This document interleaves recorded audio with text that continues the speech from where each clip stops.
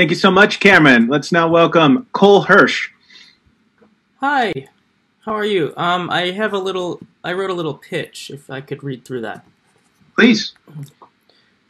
Dear Saddleback College, let's face it, our mascot, the Gaucho, is racist, and it's time for him to be murdered.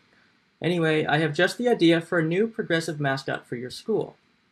Her name is Titty Pussy, and she's a woke, sloppy goblin girl who rides around the campus on sweat-stained roller skates and begs each student to come out as bi. If a student refuses to do so, Titty Pussy will let out a shriek that has the frequency to change the student's body hair to strawberry blonde.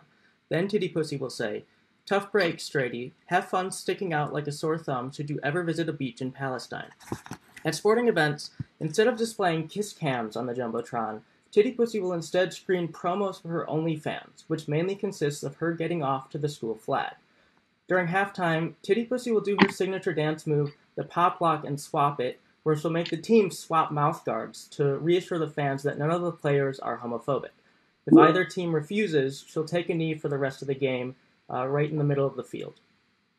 So, thank you for your time, and I hope you can consider Titty Pussy. All right, thank you, Cole.